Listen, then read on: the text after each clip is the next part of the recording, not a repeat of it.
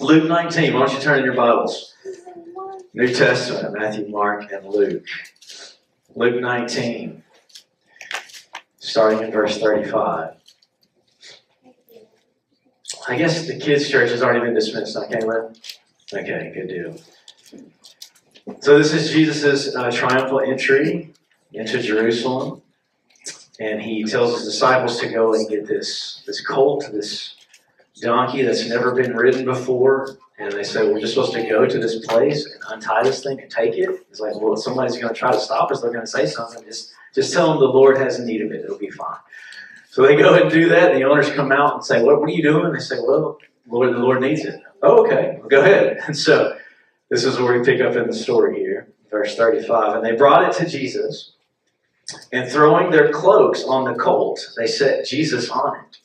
And as he rode along, they spread their cloaks on the road. As he was drawing near, already on the way down the Mount of Olives, the whole multitude of his disciples, so this isn't just, his 12, there's many more disciples beyond that have seen Jesus' miracles and heard his preaching and begun to follow him and want to come and see what's going on with him. The whole multitude of his disciples began to rejoice. Here it is. And praise God with a loud voice, Pam. There it is. For all the mighty works that they had seen, saying, blessed is the King who comes in the name of the Lord.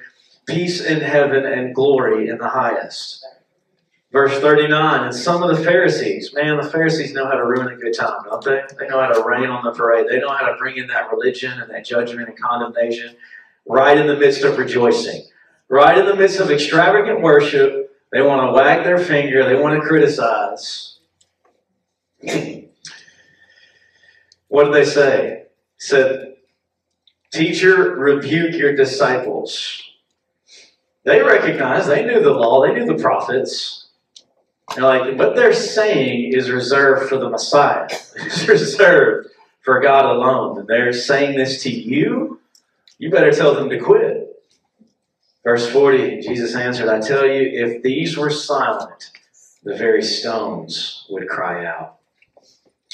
So, and we'll read some more as we go here in just a minute. But this is Jesus' sort of Passion Week, as we have come to label it, where he's beginning his final 7 days before he's crucified. Coming in at Passover time. So they'd have all the Passover lambs being inspected, ready to be slaughtered and sacrificed. And this is the scene. This is where Jesus comes in. At this particular side of the city, this particular gate, where you would probably be able to smell and hear what's going on with all these lambs getting ready to be taken to the slaughter. And then here comes Jesus right there as the Lamb of God, prepared to go to his own death as the sacrificial lamb. The substitutionary sacrifice. No longer would they have to bring the lambs in, go to the high priest, do the whole thing on the Day of Atonement. Jesus was going to be that ultimate sacrifice. So he's fulfilling Scripture, and the Pharisees know it. Of course, they're not in agreement with it. They're in rebellion. They're in their pride, saying, you've got to stop. So my whole thing is this. Jesus had a purpose. Why did he choose a colt that had never been ridden on? Why did he choose a donkey?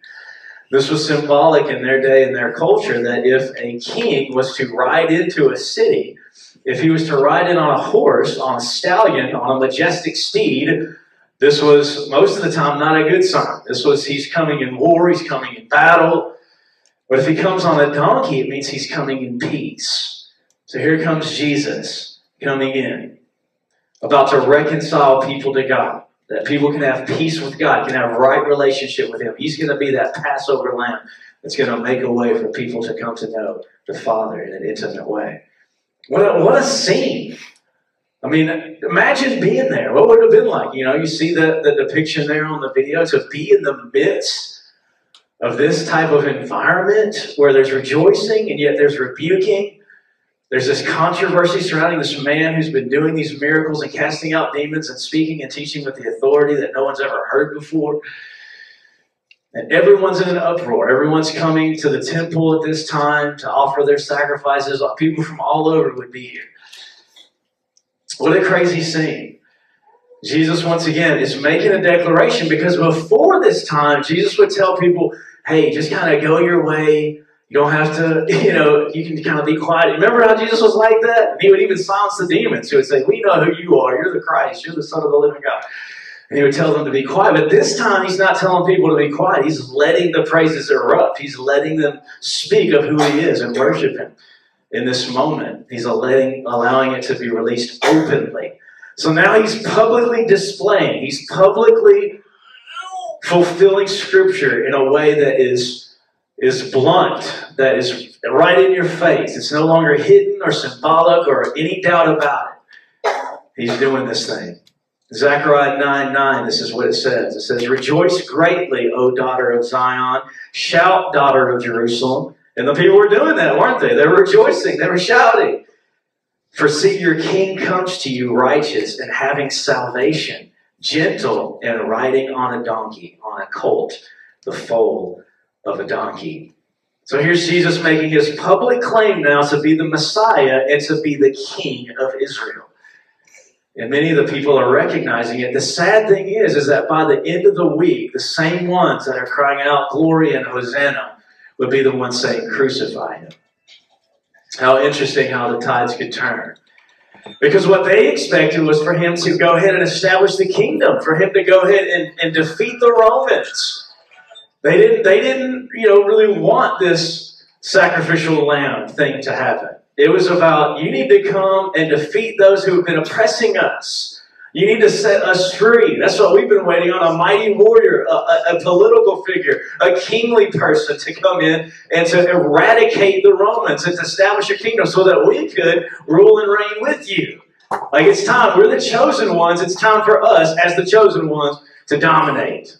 I mean, that was their attitude, that was their mindset. And in many ways, that was biblical, that was scriptural. That's what many of the prophets had said. Jesus came, of course, when he talked to Pilate and in other conversations, he talked about, I came not a kingdom that's of this world, right? But a kingdom of heaven, a kingdom that's in the spirit. I came to conquer sin. I came to conquer hell. I came to get the keys back that Adam gave away in the garden, right? So many of them missed it at Jesus' first coming. So it's a significant situation that's going on here. So I want to look at some of the detail as Jesus is making this public display in front of all these people right at the Passover time. What's going on here as people are doing the branches and they're doing the cloaks, and he talks about the rocks crying out. And so what we'll focus on probably is not so much the rocks, because we'll see what happens, but I want to talk about the cloaks first. Oftentimes we focus on the palm branches because we've named it Palm Sunday, and the palm branch is a symbol of victory. And of course, that's what was happening as Jesus is riding in. I'm gonna declare victory over Satan, right? Over sin, over death, hell, and the grave. That was happening. So it was right for them to say, okay, but of course they wanted to have victory over the Romans like we just got through talking about. But nonetheless, Jesus was going to have his victory. Okay, so the palm branch thing, that's fantastic, and oftentimes we focus on that, but I want to focus on something maybe that we miss oftentimes, this idea of them spreading their cloaks on the road. What was that about? Why were they doing that? Once again, this was a tradition, this was in their culture. Whenever a king would come in, it was a way to honor the king. It was a way to pay homage, to pay your due respect, to lay your cloak on the ground as he made entrance. So they're doing that. They're doing it in their word. They're doing it with the palm branches. They're doing it with their cloaks. They're shouting. They're paying homage. They're recognizing, okay, here comes Jesus. Royalty, fulfilling Scripture. Not the way they thought he was going to come at the end of the week, but they thought this was the beginning. He's going to come in just a minute. He's about to turn everything upside down. And of course, he did turn everything upside down in the temple, didn't he? With the tables and the money changers and the animals, and that guy made a whip and drove those people out of there. And I'm sure maybe they were like, okay, is this it? All right, Peter's probably got his sword ready. Let's go. Like, wait a minute now. And then Jesus all of a sudden says, well, my house is supposed to be a house of prayer. Right? You guys have twisted it into a den of thieves, a den of robbers. We'll get there in just a minute. So this spreading of cloaks was an act of homage, but how was it an act of homage? What is the deeper meaning behind this? So in Exodus 22, we can get some insight into this, where this actually originated. So here's the thing. The outer garment, it was used as a covering. Think about this. Once again, think about the symbolism here. The outer garment, so people would have an outer garment, which are called a cloak, and then they would have an inner garment. So you basically have like a jacket and t-shirt type of situation happening here in our, lingo today. The outer garment was used as a covering to sleep under at night. It could not be withheld from a debtor overnight. Now think about that for a second. If someone was in debt to somebody else and they gave them their outer garment, say, I'm going to pledge, I'm going to pay this debt, hold on to my coat. And their coats were important. It was a covering. It was what they used to, it says it was a blanket at night and all this. And it actually represented oftentimes who they were and identified them. We'll get to that in a minute. You had Roman soldiers that wore a particular outer garment. You had the Pharisees that wore a particular outer garment. You even had beggars that would wear a particular outer garment that would identify them in their station or status in life, which is important to understand the symbolism as we get into it here in just a minute. So to give a cloak, it said, now at nighttime, if that person that's in debt to you, you need to make sure and give their cloak back to them. It's their covering. You were not allowed, it was in the law, in the Exodus, you've got to give that cloak back to them. When you're making a pledge, you're going to pay your debt, but that person that you owe, they're going to give you your cloak back before nightfall. Just an interesting picture, isn't it? So here's what it says actually in Exodus 22, verse 26 and 27. If you ever take your neighbor's garment as a pledge, you shall return it to him before the sun goes down. Listen to this. For that is his only covering. It is his garment for his skin. What interesting language. It's a pledge, it's a covering, it's a garment for his skin. What will he sleep in?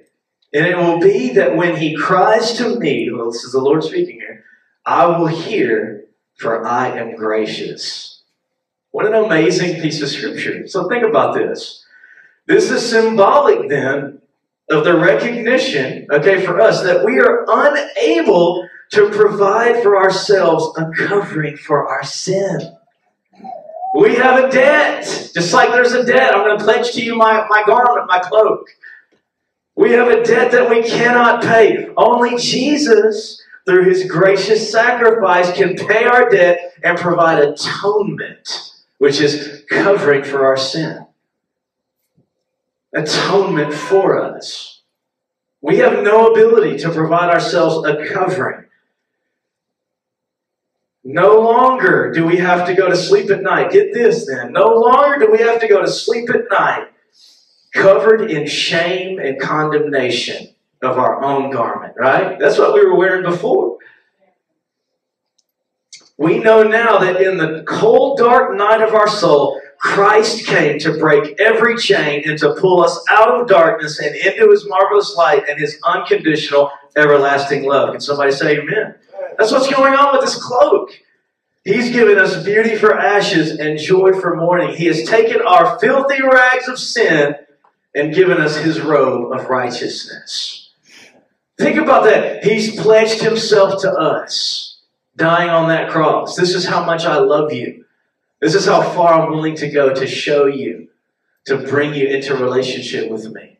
I've pledged my life to you. My blood is a covering now for your sin. It's atoned for your sin. That word atonement, think about at one, if you were to spell that out. At one-ment. We're able to be one with him now. Connected with him. Spirit to spirit. Son and daughter, for real. At one-ment. That's what's going on here with this covering. What an amazing picture. So people's outer garments, as I said before, also identified them. Whether you're a soldier, you're a rabbi, you're a merchant, you're a shepherd, whatever. You're going to have a different type of outer cloak, this garment. So think about that. The one story that I got pictured in my mind as I'm reading this, studying this, I thought about blind Bartimaeus. You guys remember that story? Jesus is coming through his part of the town, and he hears the crowds, he hears what's going on, and he cries out. He's heard about Jesus, and he says, Jesus, Son of David, have mercy on me. Remember that? And his disciples and everything are like, hey man, you need to quiet down. Jesus is coming through. He doesn't have time for you, whatever. And the Bible says that he cried out all the more, Jesus, Son of David, have mercy on me. And Jesus stopped and turned aside to him. And the Bible says that when that happened, blind Bartimaeus got up and he shed his outer garment. He threw that cloak off that identified him as a blind man that his only means of sustenance was to beg from other people. And he's about to encounter Jesus, the Son of David, who's been doing miracles. And he says, I'm throwing off this thing that used to identify me. I'm not just a blind beggar anymore. Think about that. That's what's happening here. The symbolic situation with these outer garments and cloaks being laid down. This is symbolic of us, once again, throwing off our old man, our old nature, our old identity, our old thinking, our old ways, knowing that we are stepping into Christ and therefore being made into a new creation. So the idea here is that we have to surrender ourselves, our lives, and who we are to Jesus. And here's the thing, we're made in his image anyway, right? Why not go ahead and submit to the process of being conformed more and more into his image and likeness? He wants to beautify us with salvation, to change us from the inside out, to make us into a pure and spotless bride who can testify, as these people were, to his love, goodness, grace, and faithfulness. And here's the thing. When you're no longer identified with your old self and your past and everything else, and now you're identified with Jesus and you're pledging yourself to him, you're throwing down that cloak, that outer garment, saying, I'm no longer that person that I used to be. Right? When you're identified and pledged to Jesus, who cares about the rest of the world? Who cares about what anybody else thinks? Who cares about their opinion? Why are you trying to impress and please them? You belong to him. Your identity can't be touched by them, right? There's something that can happen when you're covered, when you're identified in Christ, when you have this revelation, when you have this relationship. It's out of that place that then we can testify. We are a new creation, and then it begins to shine forth out of us. Now we're reflecting who Christ is. It's no longer I that lives, right, but Christ who lives in me. In the life that I live to the Son of God. I live in faith.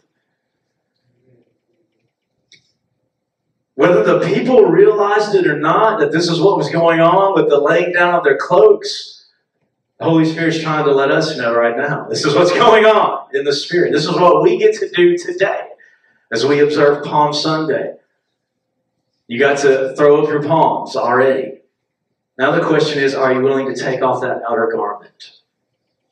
That covering, that provision, that thing that you're used to, that thing that you've walked in. Are you willing to throw that off? Submit to Jesus, surrender to Jesus. That's the question that all of us have to ask, have to answer. It's a crazy thing what's going on here in this story. So Jesus goes on as they're making this crazy display. In just a minute, Jesus is going to weep. You think all the people are rejoicing. They're saying, you're king. You know, you got all these people following you. You know, isn't this the Father's will? Aren't you excited? And right after this, Jesus begins to weep. And then right after he's all weepy, he gets really, really angry. It's like, do we have a bipolar Jesus? Does Jesus not recognize what's happening here? Why are you up and down in this moment of triumph? What's happening? It's interesting. We're going to get to that. But I just want you to key in on that for a second. What emotions are being stirred in the Son of God? What things is he thinking about? Because the people are thinking one thing, right? And he's thinking something else. There are some things that are hidden from their eyes. Even though they're fulfilling Scripture, you know, they're being used to fulfill Scripture. They're missing the point in a lot of ways. Jesus says the stones will cry out, okay? So Jesus is saying here, the people's acclamation should be encouraged, not suppressed. The people of Jerusalem are expressing great joy, and this joy is appropriate, and it's necessary. So much if they did not express this praise and this joy, it would be appropriate for even inanimate objects, like these stones, to fill the void. We know there are scriptures all throughout the Psalms that talks about the trees will clap their hands, right? The mountains will shout. All this language about rivers, all the creation praising and worshiping God, all throughout the Psalms. Even Colossians 1:16 says that all creation was actually made for God's glory. Everything was created in Him, for Him, through Him, by Him, right? Everything should declare His praise, everything in creation. But us, especially as humans who are the object of God's affection, the ones that He died for, the ones that He wants to put His Spirit in, even more so should we be worshiping. But we're made for worship, made for representation. We're the ones who should be praising God. But the issue is this, as Jesus points to the rocks. Why would He point to the rocks? He could have pointed to lots of different things. Why make this statement? Why make this illustration? Jesus knows, right, that we have hearts of stone that need to be removed and replaced with a heart of flesh. He knows what's going on. That's the problem, is that we would oftentimes rather be silent in our pride, our complacency, our busyness, or selfishness, or we would even rather throw stones at others because of our own insecurities, religious piety, or judgment, so that it takes the focus off of our lack of passion or devotion. That's what's going on with the Pharisees, right? Do anything they can to get the spotlight off of them and always look at other people. Try to belittle them, whatever else. Prop themselves up by pointing out the flaws in everybody else. That's what goes on. And oftentimes Christians enter into that Pharisaical spirit. Oftentimes people come to church and they want to size up the pastor. They want to size up the worship leader. They want to decide, is this my style? Is this, is this that? Is this a move of the Spirit? And they get into that type of thing. They want to start to cast criticism, start to throw stones. And the thing is the church supposed to be about our preferences and about people? Or are people just vessels, just pointing to Christ, right? Is it about gathering around Jesus and worshiping Him? Or does the lights and the music and this and that all have to be just right? Or if not, we'll go, right? So often we have that heart of stone. We have that carnal mind. We let other things get in from our past situations where we've been hurt by pastors or churches or whatever else. And all of a sudden, because we're offended and we've been rejected, we reject other things. We get critical. Because we're critical of ourselves, and we're critical of, the fact that God allowed whatever to happen. And so now we're in this mindset. We're trapped in this. We can't help but look at everything and pass judgment on it. It's a dangerous place to be because you'll miss God. You'll miss the healing. You'll miss what He wants to speak. We need God to take out the hard heart and replace it with a heart of flesh, which, guess what? He's eager and delighted to do. He wants to show mercy. He wants to pour out grace. He wants to get to the hardest of heart. He wanted to get to Saul and encounter him on that Damascus road. That was the one that was the most steeped in religious pride, killing and persecuting Christians. And knocked him off of his high horse, didn't he? Some of us need to get off our high horse, step into the light and hear the voice. And Paul responded, humbling himself, bowing down, saying, Lord, Lord. Some of us need to pay attention. The thing about it is, once we allow God to do this heart surgery in us, He starts to rearrange things. Because here's the thing, Christ is also the cornerstone, right? In that day and that time, the cornerstone was the foundational piece of a building that was put in first. And the walls would be joined in. Everything would be measured. It was the plumb line for the rest of the building. Once again, get the picture here. Christ is supposed to be the cornerstone, right? We're supposed to be the living stones that are being built upon the rock. Hello, built upon the rock. Is our house, is our heart, is our life being built upon the rock? Are we aligned with the cornerstone? Everything should be evaluated and measured against that cornerstone. We need to come into alignment with that. It shapes the rest of the structure and holds the whole thing together. If you decide to remove that cornerstone, the whole thing collapses upon itself. Jesus made reference to this. Peter makes reference to this. Actually, later on in Luke chapter 20, we're in Luke chapter 19, but if you skip over to Luke chapter 20, Jesus actually is talking about himself as this cornerstone, as this rock. And he says in verse 18, whoever falls on this stone, once again, speaking of himself, will be broken to pieces. But on whomever it falls, it will crush him. You get to decide, do you want to fall on Jesus and humble yourself and be broken before him? If not, later on, that rock is going to come and crush you. You can receive mercy now if you humble yourself, be broken and open before him, or you're going to receive judgment later. That's what's going on here. He's the cornerstone. There is no other way. There's no other plumb line. There's not one righteous, not one holy, not one sinless, not one example like Jesus. And he calls us to follow him, to become like him, right? To do the things even that he does and even greater things. You're not going to be able to do those things unless you're connected to the cornerstone, unless he's the foundation. Unless your roots go into him, there's not going to be any fruit that's going to be able to come out. That's how it works. What are you building your life on? Because you're building your life on something. You're following something.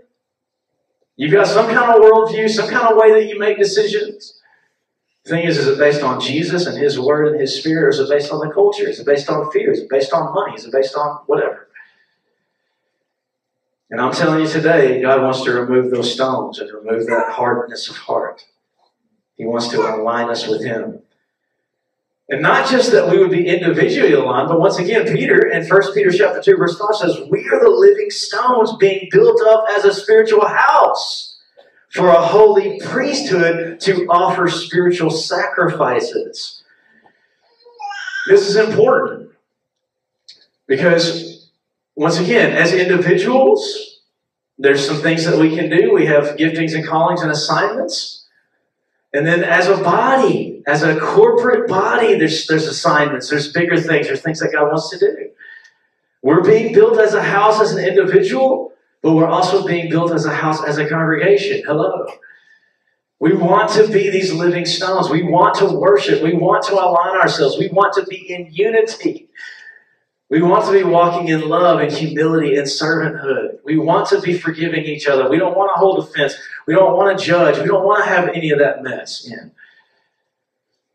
We want to deal with it. We want to be real. And that's the thing. We're a pretty real, raw church. And you know, you can take it or leave it. But it is what it is, you know. Hopefully we say what we mean and mean what we say. But I want to be built as a spiritual house, a priesthood that's offering spiritual sacrifices, pleasing and acceptable to God. I want to make sure that that's what we're about. That this is the cornerstone. This is what is aligning us. This is what we're focusing on. This is what we're allowing God to do in our midst. And it's going to take repentance, once again. It's going to take acknowledging the ways that we've tried to build a house, the ways that we've held things against God or against other people. We've got to let go. We've got to let him clean house. We've got to let him apply the standard. We've got to apply the blood. Amen? But once again, too often, we're too busy throwing stones. But we're not supposed to be throwing stones. We're actually supposed to be removing stones. Isaiah 62:10 says, go through the gates, clear a way for the people, build up the highway. Here it is, remove the stones and lift up a flag or a banner over the peoples. Isaiah 62:10. I don't know about you, but I want to be a living fulfillment of that scripture. I really do. If God's saying, hey, you can go through the gates. And what are we supposed to be? Upon this rock, I will build my church. And the gates of hell will not prevail. Guess what? Go through the gates. I've authorized you. I'm calling you to do it. I don't have to be afraid no matter what the storms come, no matter what the enemy does. I'm built on the rock. He can come in like a flood. It doesn't matter. I'm going through the gates. He's given me authority.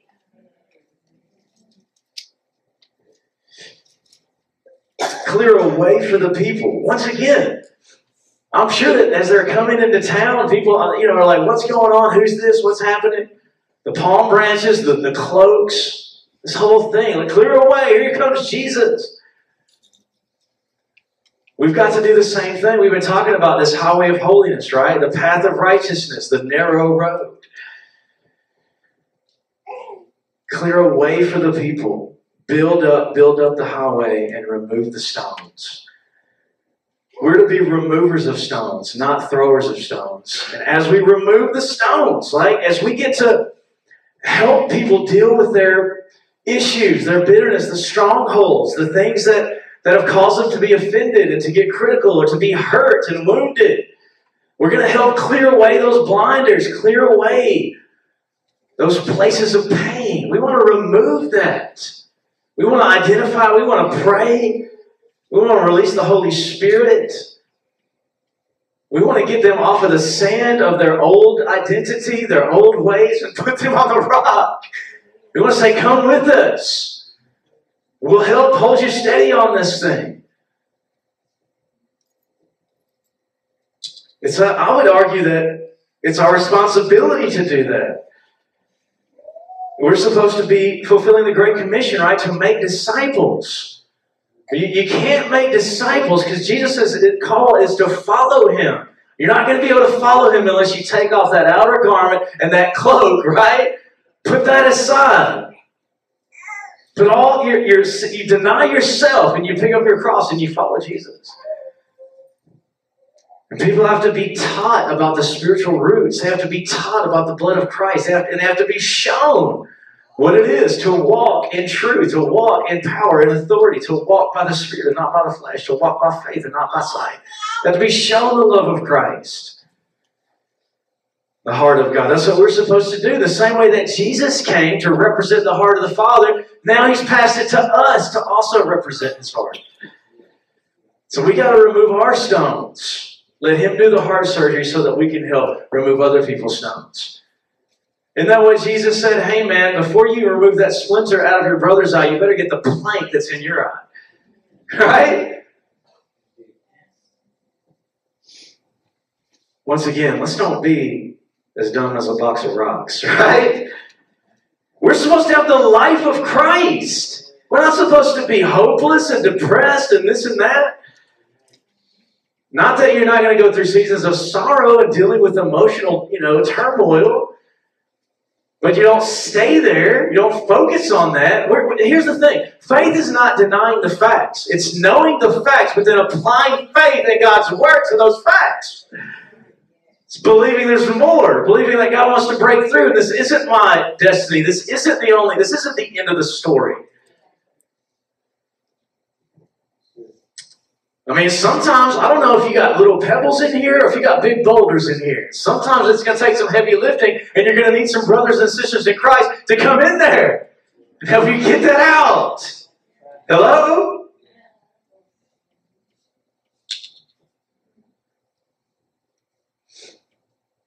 And here's the thing. As we remove these stones, what's going to happen is, as we see people come into the kingdom, as God starts to build the house, man, it's going to cause us to take those stones and build altars. All it's going to do is increase our love, increase our devotion, increase our worship. Thank God that He's saving people. Thank God He's delivering people. Thank God He's healing people.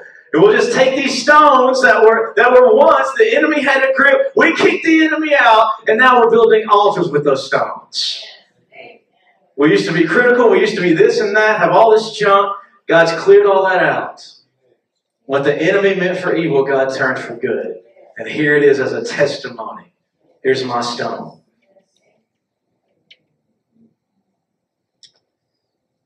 Let's build altars to God.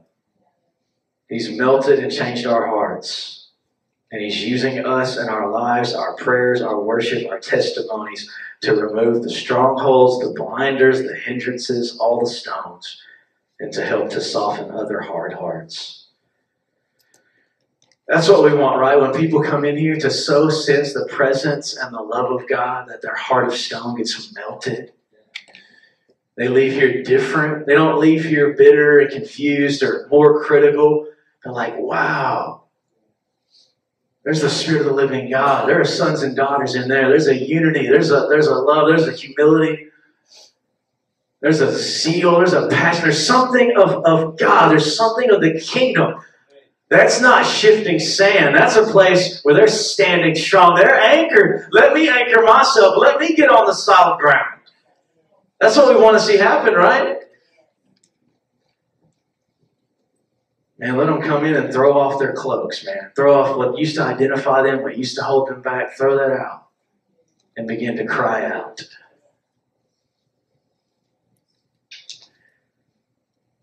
So the story, I'm gonna close here in just a second. The story of the triumphal entry, I just want to read this to you, is one of contrasts. So we talked about the cloaks, we talked about the rocks. Think about this once again, this whole picture. What is God doing in the midst of this? These contrasts contain applications to us as believers. It's the story of the king who came as a lowly servant on a donkey, not a prancing steed, not in royal robes, but on the clothes. He came on the clothes of the poor and the humble. Jesus Christ comes not to conquer by force as earthly kings, but by love and grace and mercy and by his own sacrifice for his people. His is not a kingdom of armies and splendor, but of lowliness and servanthood. He doesn't conquer nations, but hearts and minds. His message is one of peace with God, not of temporal political peace. If Jesus has made a triumphal entry into our hearts, he reigns there in peace and love. And as his followers, we should be exhibiting these same qualities of humility, mercy, justice, sacrificial love, servanthood, kindness, generosity, so that the world will see the true King living and reigning in triumph in us. That's it, man. This is the story. We're in the storyline. Don't let the rocks cry out. Don't let that be your story. So real quick, let's read a little bit further. Jesus weeping over Jerusalem and Jesus cleansing the temple, and we'll close. And there's a lot that I could say about this. We just don't have time. So verse 41 in Luke 19, go a little bit further down. When he drew near and saw the city, he wept over it. So now Jesus is, in the other Gospels, it talks about how he looked over, he's looking over the place. He had a particular view. He had a perspective looking at the mountains and the valleys and different things. So he's having this panoramic view. Jesus is viewing the city. And what is his heart response to this? It says he wept over it, saying, would that you, even you, had known on this day the things that make for peace. But now they are hidden from your eyes. For the days will come upon you when your enemies will set up a barricade around you and surround you and hem you in on every side and tear you down to the ground, you and your children with you, and they will not leave one stone upon another in you, because you did not know the time of your visitation. What a stark statement. You did not know, you did not recognize the time of your visitation. Now that word visitation actually means inspection or investigation. Oftentimes we think visitation, and it can in other contexts, mean that the Holy Spirit's going to visit, move in power, outpouring. We think of those type of things when we think of visitation. We think of the manifest presence of God breaking out. But here, once again, Jesus is viewing, he's making statements, he's inspecting and investigating. Here I am, let me see what kind of heart you have. Right? I came to save sinners. I came to those that know they're weak and broken and sick. I didn't come for the well. I didn't come for the religious, right? I'm investigating. I'm searching. Who's humble? Right? Who's after truth?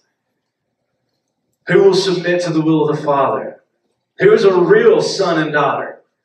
He's investigating. That's what he's doing. He's searching. And he's finding among the religious leaders and the majority of the folks there that they are found wanting. They've got the hearts of stone. They've got all the blockages. They've got all the things. And so he weeps over them. He wanted, other translations, goes on and talks about how he wanted to gather them as a hen gathers, her chicks, but she wouldn't have it. I mean, Jesus' heart of compassion, he's grieving. He's broken here over his people. I'm searching for a heart that belongs to me. I'm searching for a soft heart. And I'm finding so little. Yet all of you are rejoicing right now, and in just a few days, you're going to ask for them to crucify me. You did not know the time of your visitation. This was a heavenly, this was a kairos time, an appointed time, where God was doing something completely brand new, completely different. And because they didn't posture themselves right, they had all this pride and all this other stuff, thought they had it figured out, they missed the Messiah. Right there in front of them with all this going on. Scripture being fulfilled. So right after that, then, here we go, verse 45, we're going to close. And he entered the temple and began to drive out those who sold, saying to them, it is written, my house shall be a house of prayer, but you made it a den of robbers. So he weeps with sorrow, then all of a sudden he gets fired up with anger and zeal. My house shall be a house of prayer, but you made it a den of robbers. And he was teaching daily in the temple, and the chief priests and the scribes and the principal men of the people were seeking to destroy him. But listen to this, but they did not find anything they could do, for all the people were hanging on his words. Oh, that we would be like that. Yes, let's rejoice and let's shout, but then are we also hanging on his words?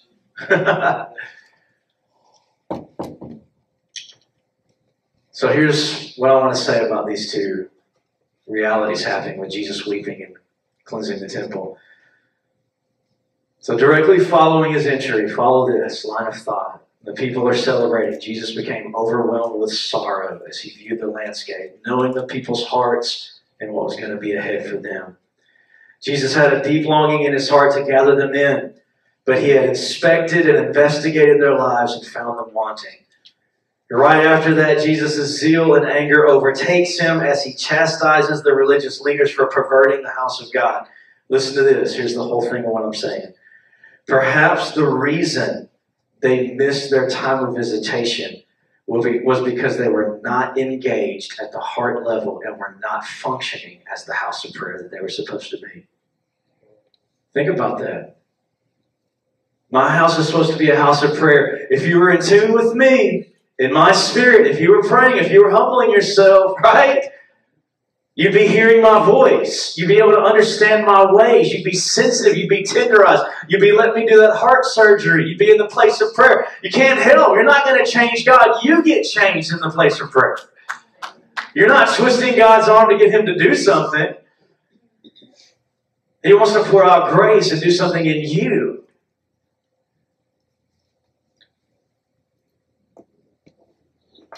And all I'm saying is this. We would be wise not to make the same mistake so that we don't miss our time of visitation.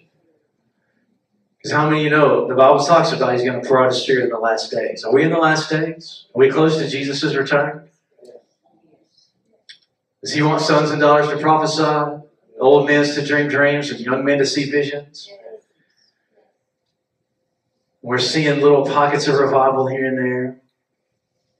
And there are dark things. There's a contrast that's going on with the world and the culture, the kingdom of darkness versus the kingdom of light. And God is allowing the wheat and tares to be raised up together. And God wants to pour out. He wants to use his bride. He wants to refine us. He wants to remove these hearts. He wants to remove the heart of stone. Everything that we talked about. That we would lay down our cloaks of religion, lay down our cloaks of pride, our old wineskins, all of that, the old mentalities, the old ways of doing things. Because he wants to do a new thing. He wants to visit. He's going to visit the earth in a way that we've never seen, in an unprecedented way. Let's don't be like the Pharisees, right? And try to judge, well, that's not God, and God can't use that person, or it's not, or whatever it is. He's going to blow our minds with what he wants to do. Because he wants it to be him and him receiving the glory and not man's ways, but his ways. He wants to do things that are undeniable. And it may look different. That may go against the grain. That may challenge us. But ultimately, he wants to bring us into a place of closeness and freedom, right? And power. Because we're vessels that can be trusted. Because we've allowed him to do the surgery. We've taken off the cloaks. All the things. We've made this house a house of prayer. We're not trying to steal the glory of God. We're not trying to do things our own way. What were they doing? They made it a place of business. Another translation says you made it a house of merchandise, essentially is what he says. So you come here to just do your quick exchange and then get out. Is that when we come to church? Let's just do our quick exchange like a business transaction. Thank you, God. I'll see you next week. Put the money in the bucket. See you. Doing that, living that sort of shallow lifestyle, living that, keeping on your outer cloak and yet still claiming to follow Jesus and all of that, you're robbing God of His glory in your life and in the life of the church. Let's not be a den of thieves, a den of robbers. Let's not pervert this and get this off track and make it about something else. It's about Him. It's about us being a royal priesthood, offering to God spiritual sacrifices of prayer and worship. That has to be the cornerstone. That has to be the foundation. Let's stand. Are you guys in agreement with this? Yeah.